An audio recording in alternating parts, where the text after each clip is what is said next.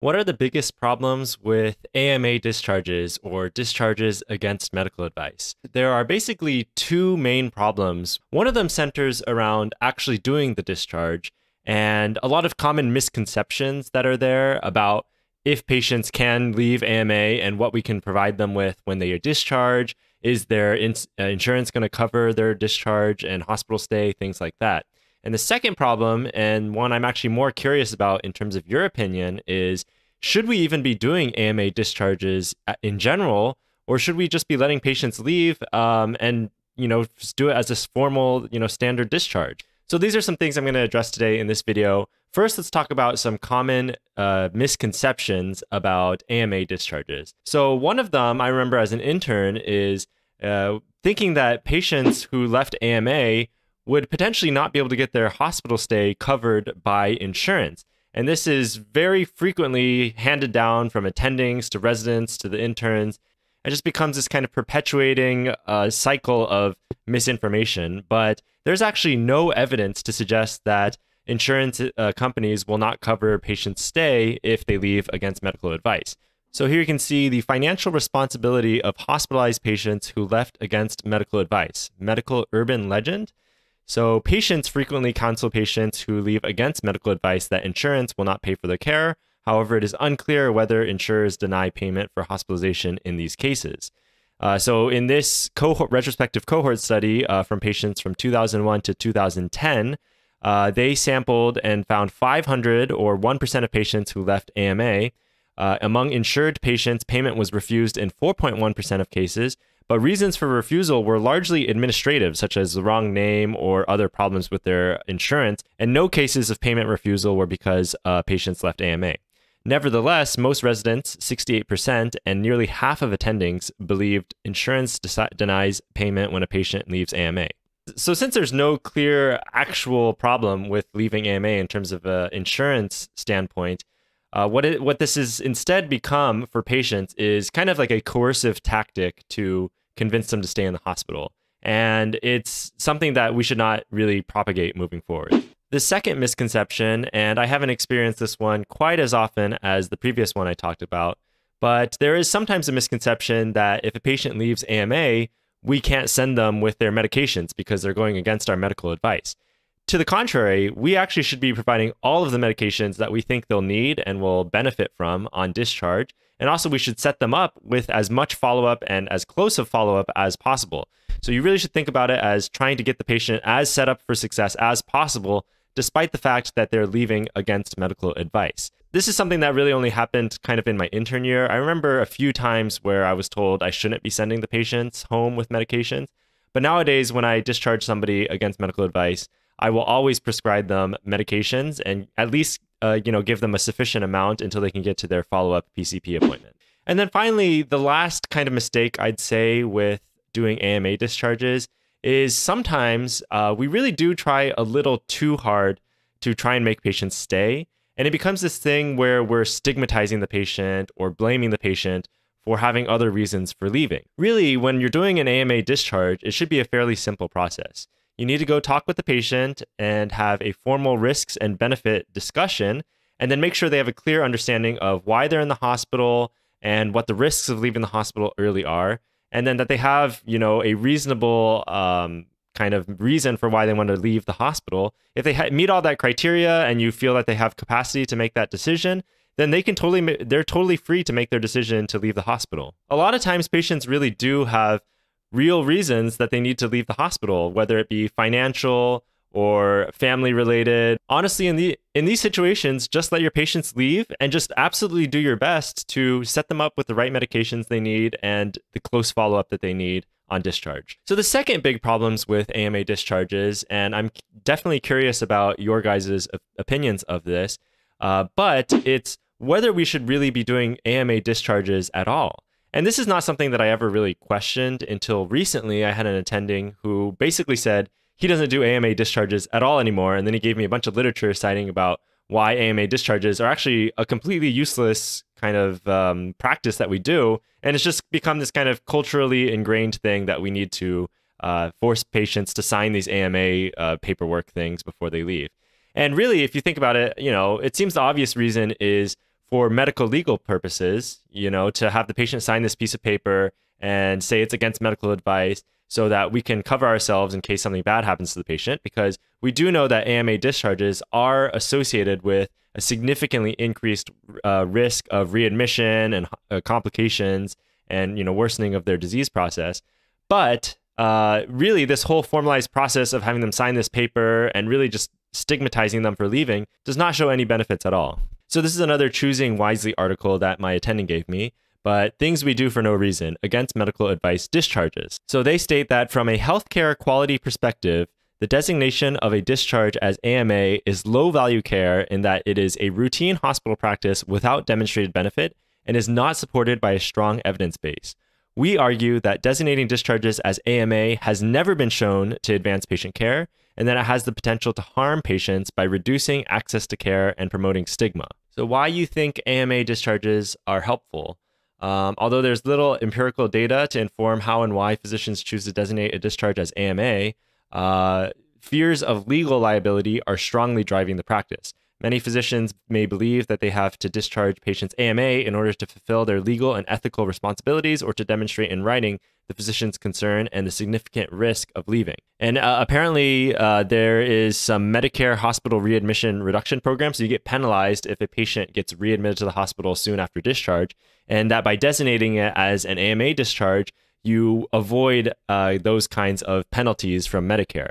And so they didn't really address this in this article. So if really there is some kind of penalty for getting readmissions, but that's avoided by doing AMA discharges, that almost seems like that is a strong reason to continue doing AMA discharges because it was against medical advice. So I'm not sure, I don't believe they addressed that in this article here. So why AMA discharges add no value to a patient's fully informed declination of care? So there's growing literature to demonstrate that AMA discharges stigmatize patients, reduce their access to care, and reduce the quality of informed consent decisions.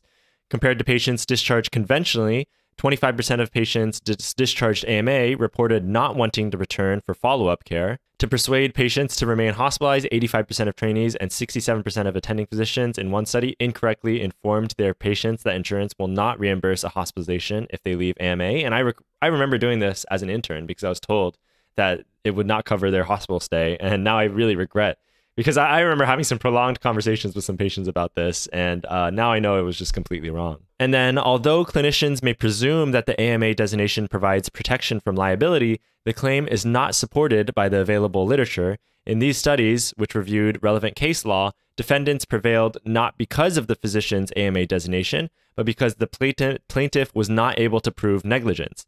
The proper execution of the discharge process, not the specific designation of AMA, is what conferred liability protection. So in this article, they suggested that what physicians should do instead is avoiding the AMA designation and instead promote shared decision-making and harm reduction. Because all competent patients have the right to decline recommended inpatient treatment, the ethical and legal standard for the physician is that the physician obtain the patient's informed consent to leave by communicating the risks, benefits, and alternatives to leaving, and fully documenting the conversation in the medical record.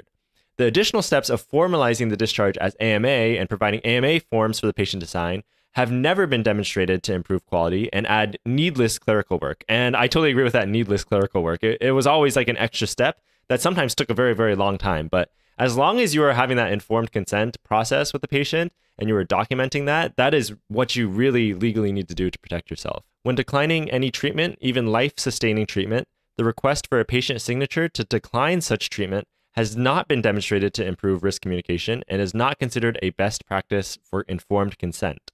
When the physician's motives for this behavior are punitive or directed primarily at reducing liability, it may distract the physician from their fiduciary duty to put patients first. The solution to improve quality is straightforward. Avoid designating discharges as AMA. Instead, clinicians should maintain a single discharge process with clear, objective documentation, including providing appropriate prescriptions and follow-up appointments, regardless of whether the patient's choice is consistent with the physician's recommendation. This article did note that sometimes this just might not be practical in your institution because it's an institutional practice. And so they did discuss that physicians who wish to promote stronger patient-centered discharge practices may find that avoiding or limiting AMA discharges may conflict with their institution's policy, in those cases, physicians should work closely with their leadership and legal counsel to ensure that any proposed practice changes are legally compliant, but also improve shared decision-making and reduce stigma for this population. This is a final paper that my attending links to me, but it's from the Annals of Internal Medicine, and basically says, we believe it is time to retire the AMA designation. The terminology has been criticized as stigmatizing and non-person-centered language. Clinical documentation around AMA discharges may shape health professionals' attitudes toward patients and change clinical decision-making. Terminology places responsibility for the decision on the patient while neglecting other factors such as clinician attitudes and health system policies that might contribute to a patient leaving the hospital. Many factors influence these decisions, including undertreated withdrawal symptoms and pain, stigma, discrimination, inability to smoke, and other personal factors. And third, and perhaps the most important, the against component of the AMA designation implicitly describes an antagonistic interaction between patients and clinicians rather than encouraging a collaborative approach to promoting patient health when these situations arrive. They actually proposed changing the term from AMA, or against medical advice, to describing such discharges as before medically advised, or BMA. This terminology has several advantages. Before medically advised is non-judgmental and is not antagonistic. It's also very similar to AMA, and this is not really stigmatizing as AMA can potentially be. All right, so what are your thoughts on not doing AMA after hearing about all those articles? Do you think you would stop discharging patients AMA and making them sign all that paperwork and everything, or are you still going to do that? For me, right before I was recording this video, I was like, no, I'm still going to discharge everybody AMA. Like, that's just, our culture here. That's just what's the safest. And, people would think it's kind of weird if you didn't discharge a patient AMA when they are leaving against medical advice. But I think it is thought-provoking, actually, because there's a part of me now that after reading all that, it's like, no, I could just do a standard discharge. I could say that they left before medically advised or something like that. I could document that I wanted the patient to stay longer, but we had a risk-benefit discussion. They had informed consent and express understanding, and then they decided to leave. It's possible that maybe I should be practicing more like that. So I wonder what your thoughts are on that. Also, one last thing I wanted to address is that there are so many things that you can do to prevent AMA discharges.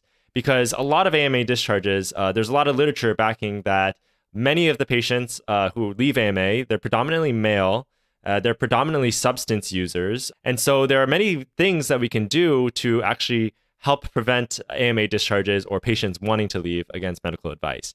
So first of all, treating their substance use and preventing any withdrawal up front is very, very important. So we really need to be aggressive with somebody's opioid use disorder and making sure that they're getting their opioid withdrawal symptoms treated appropriately, and also offering them things like medication assisted treatment. And there's also a very strong socioeconomical component to patients who want to leave AMA as well. So a lot of times they need to leave due to financial reasons, or they need to leave to take care of a pet or a family member, or they have something else urgent to do at home. And so in those cases, I would recommend getting a social worker involved early so we can really figure out how we can support the patient financially or in terms of some of those socioeconomic factors early, so that they feel that they have the capacity to stay in the hospital to complete their course of treatment. And then finally, there is a big sense of lack of control in a lot of patients. And so a lot of times we need to give patients more of that sense of control back. We need to have better conversations with them about their illnesses and give them a sense of control of them getting to guide and direct their own medical care. And a lot of times when we are not giving the patient that kind of a feeling that they're still in control of what's going on, then one of the ways that they express that loss of control is wanting to leave AMA. And so it's kind of like a cry for help in that sense. So we can do a better job communicating with patients and just meeting them at the same level and make them not feel like they want to leave against medical advice. Thanks again for watching. I'll see you in the next video, and peace.